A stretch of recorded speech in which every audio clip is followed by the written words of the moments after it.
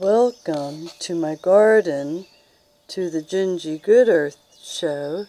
Your host, Ginger Lily, and today we're going to do a reading on the snake doctor, and also I'm showing you a real black snake skin shedding. It was 9 feet long, and I found it on my front porch, hiding under the plantain plants where I grew an apple tree at one time. So welcome.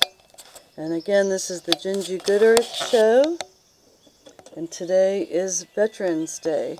So I'll have a special on honoring the veterans today. So bear with me. I'm going to scan right on the picture show.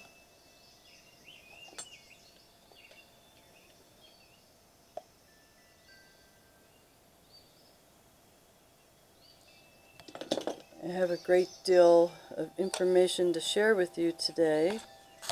And again, I want to give a special dedication to the American Armed Forces, and a big thank you for helping America stay blue and true. Okay, and we all need to work on being true blue. I thank the Air Force, Army, Marines, Navy, the Coast Guard, the Space Force, which is our newest branch of the Armed Forces, which was originally a branch of the Navy. Again, my father was a Navy Seabee for many years, toured theaters in the South Pacific, and he helped many young recruits build up their morale in order for them to withstand the trials and tribulations of war, because war is hell and you have to survive it. And peace to all mankind and goodwill, and this day is to honor the American veterans. So I'm going to put the camera down, and today I'm reading a section of the book, from the book called The Snake Doctor. Enjoy the program today. And again, I want you to focus on the picture show so you can find the gin in the picture.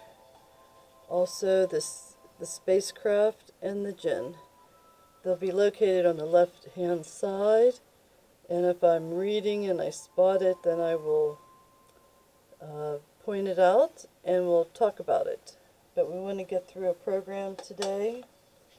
And it is the 11th of November 2020, and the results of the United States of America election is still being counted, but it does look like favorability to the Republican Party for the House and seat, and the presidential seat will be held by Donald J. Trump.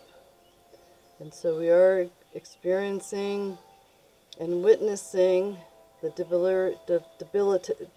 deliberations, you know, for all the candidates who have run for office and are pledging their hearts for the American Constitution. And if they negate from the Constitution, then they shouldn't be running for an American election, because America is a republic and we abide by the Constitution of the United States of America and the Declaration of Independence 1776. So again, I welcome you. Enjoy the program.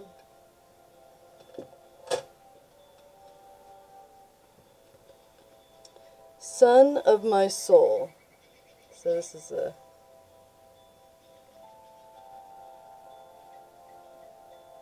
forget-me-nots surround the gal in the picture. So let's read. Son of my soul. Son of my soul, thou Savior dear, it is not night if thou be near. So I'm going to start over because, as I said, I do not have a script, and I pick things out that I think would be fun to read. And I'm trying to make my program very warm and cozy. Okay. And fun-filled. It's supposed to be fun. And we're ultra light down here. Okay, so we want to have good sensitivity for everybody that's watching. And this is supposed to be fun-filled, artistic, and educational, the whole program. So we have son of my soul. So I'm going to start to read.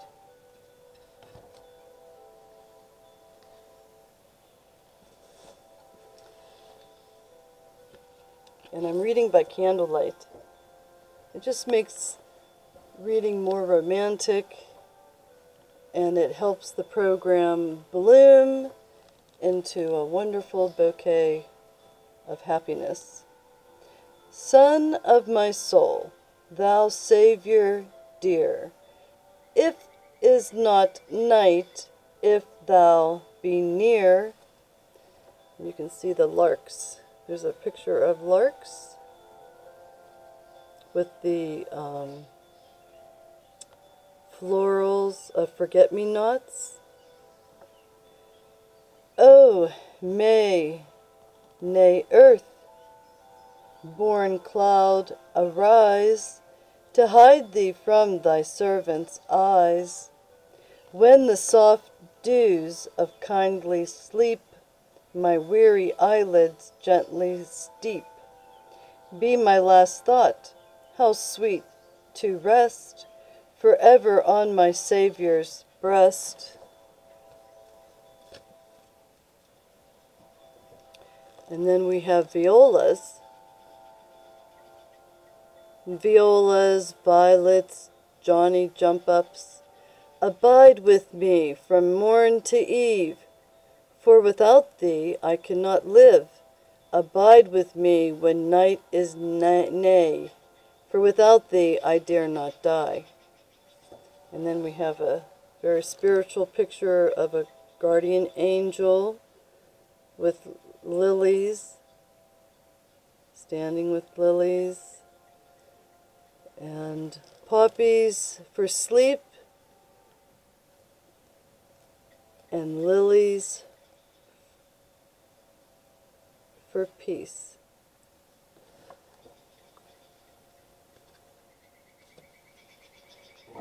If some poor wandering child of thine have spurned today the voice divine, now, Lord, the gracious work begin.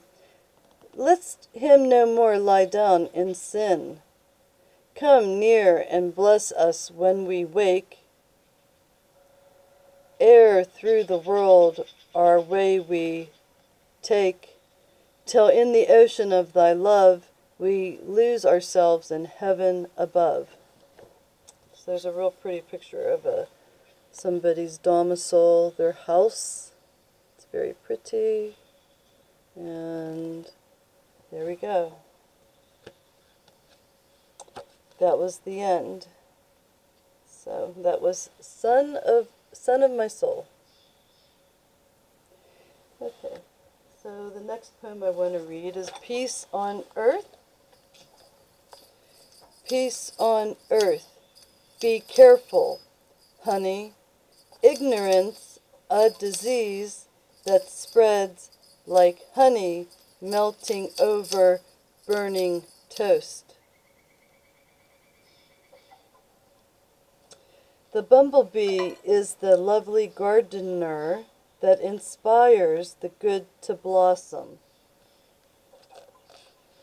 Okay, I wrote those two poems in 2002. And I don't know if this will work, but I'm going to give it a good try. Look at my spinning love wheel. I love you.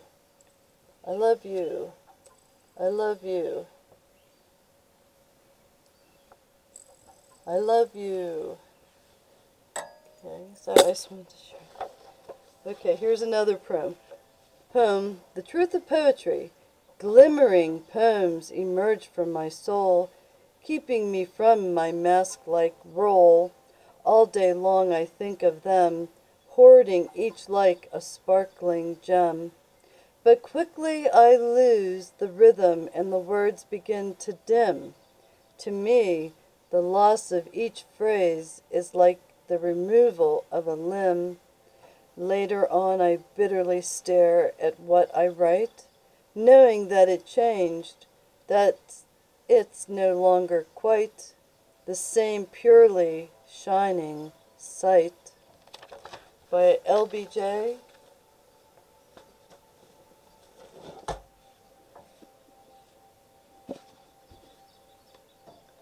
Okay, now if I have time to read Chapter 8 in the Universal History of the United States of America, I will. But I want to read from the Snake Doctor. Snake Doctor. And let me go ahead and show you my blacks. I actually had 2 black skins, snake skins, sheddings. But I lost, no, maybe, yep.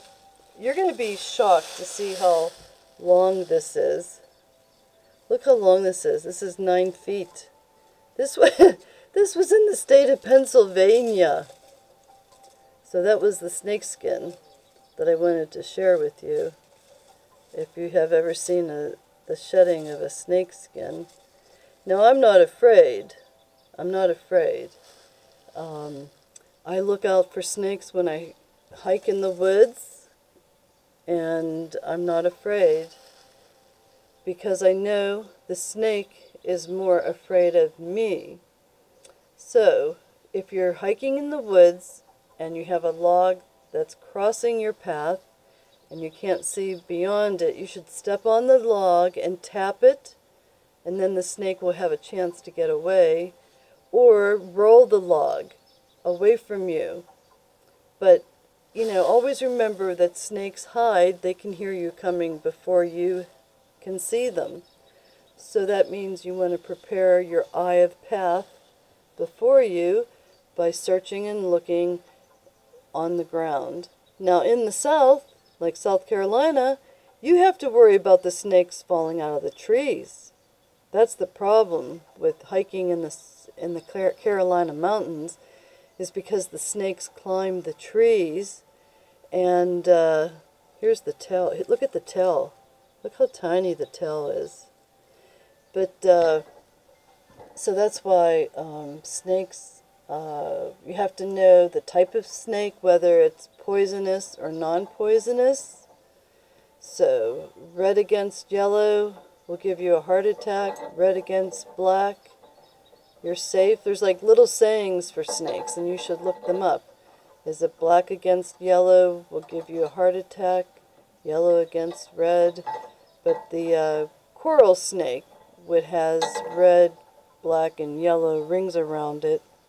And I don't have my phone with me, so I can't look it up. So you'll have to do that as an assignment to know. And then I'm going to read a nice section of the book. And I haven't picked out anything, so as you're watching the picture show, which gives you more time to see pictures, now see the Walt Disney building that's made out of beeswax. And so we're going to have to move the snake skin. So you can see, we'll put it over here, so you can see the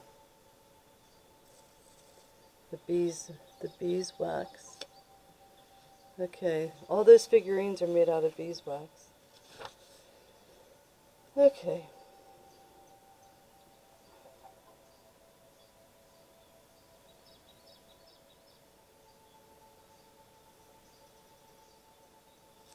Okay, so what I'll do, I'll just do chapter 1. I'm going to start with chapter 1. And chapter 1 starts out, in the north, they call them devil's darning needles. But in the south, they are snake doctors, and for a reason.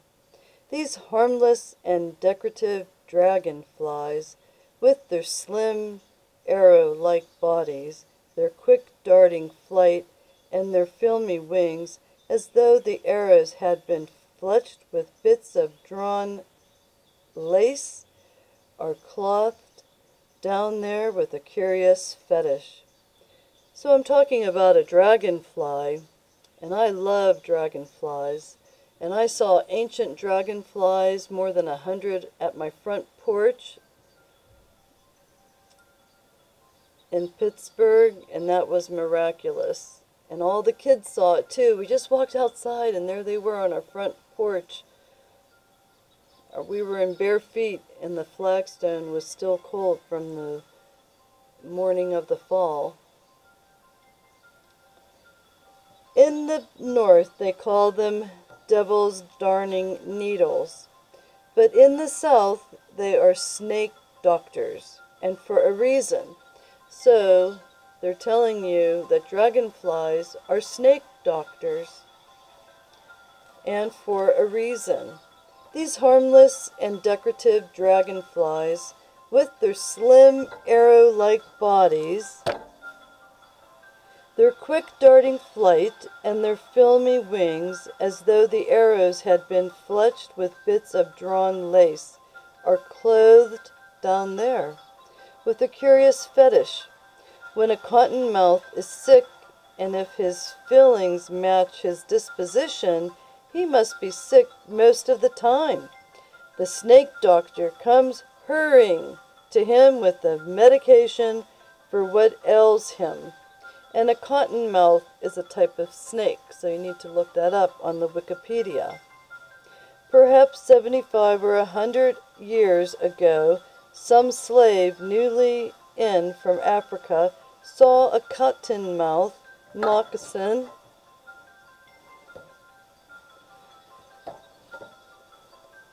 sunning its flat, heart-shaped head on top of the yellow creek water, and along the creek came flashing one of these swift creatures seeking a perch upon which to leave its eggs, and the black man saw it suddenly chuck and hover and stand at poise in the air an inch above the snake.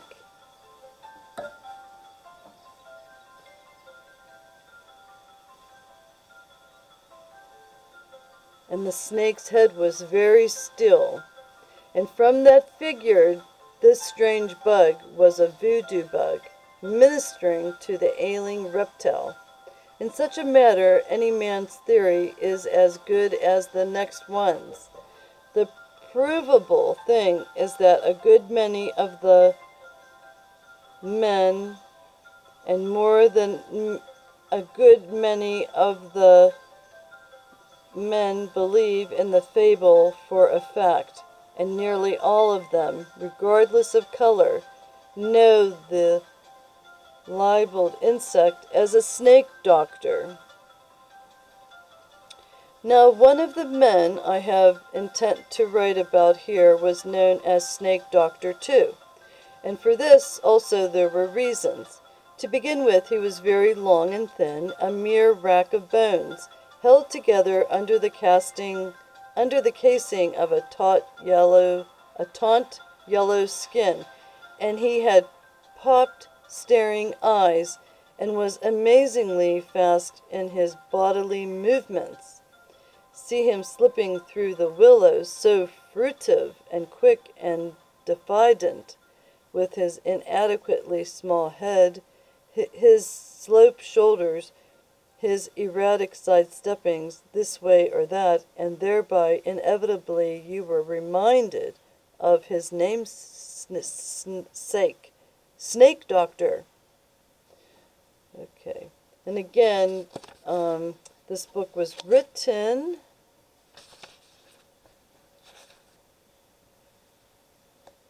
it's a very old book. In 1823. Okay. So they're talking about men of color, and you know, we are getting away from that through new thinking, because it's not good to describe somebody by an adjective of their domicile, of where they're from, but more often it's so much better to describe somebody from their heritage of where they're from. So depending on what nation or continent or community, township, that way. So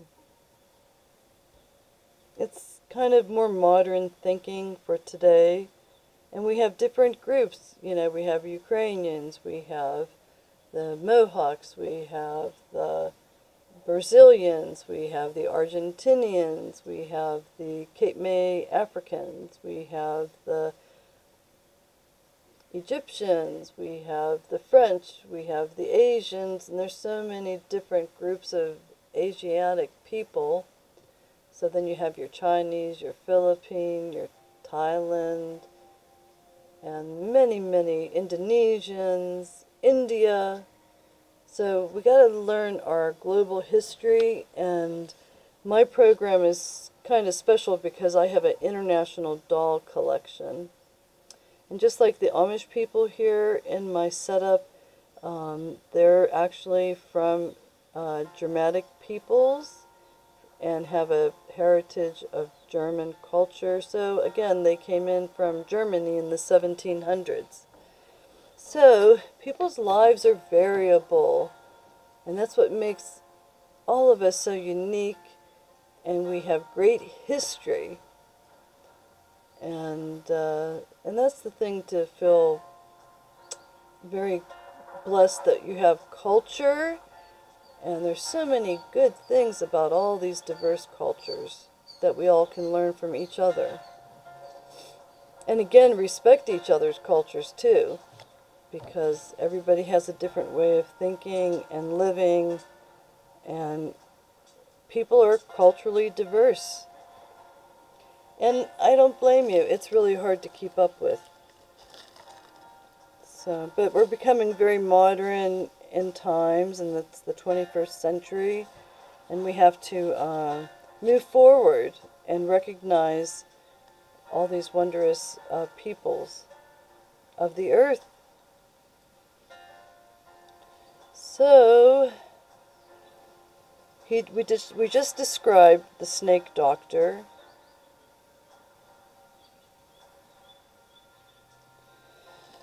Along the Cashier's Creek, where they throve in a wicked abundance, was his regular ranging ground.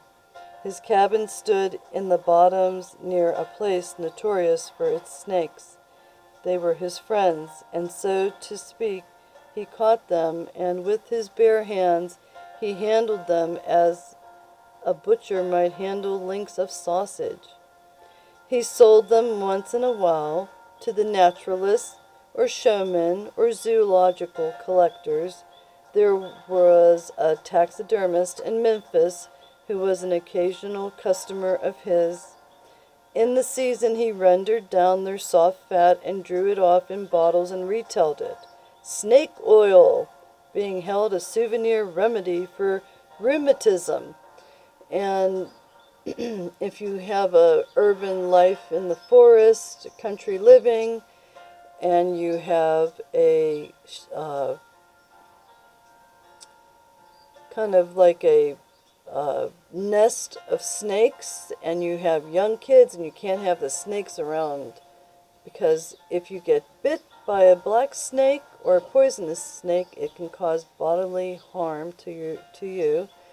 And so I know that my father would catch the black snakes with a tea stick and take a stick that was shaped like a Y and just slam it down on its neck. And then he would skin it, cook the meat, and then have all the kids sit down at the picnic table, and he put the little metal tacks all around the edge of the snake skin, and then gave us a jar of Morton salt, and we would sit there and make circles with the salt until we got the oils off the skin on the inside and cleaned out, and then make a belt out of the snake skin. So that was something that you know, most farmers or countrymen that live in the forest could utilize the snake skins and use them and wear them as belts. And again, you know, people make boots and so forth and purses. So it was just another story. So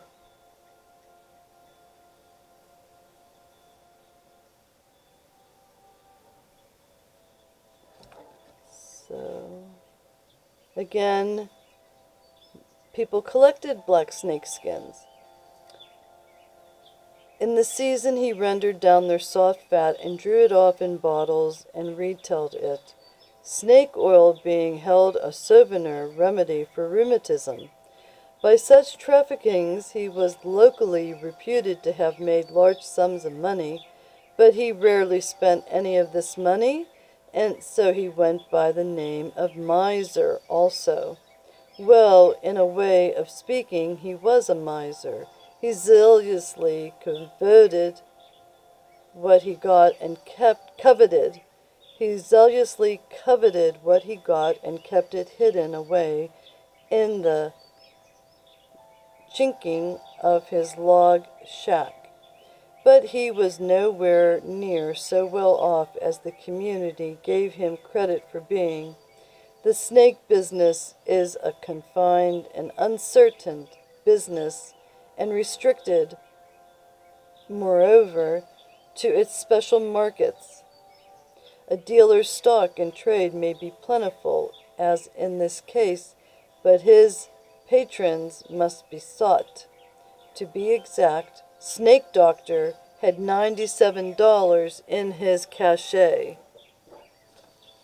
But swearing to the truth of this on a stack of Bibles a mile high wouldn't have made the people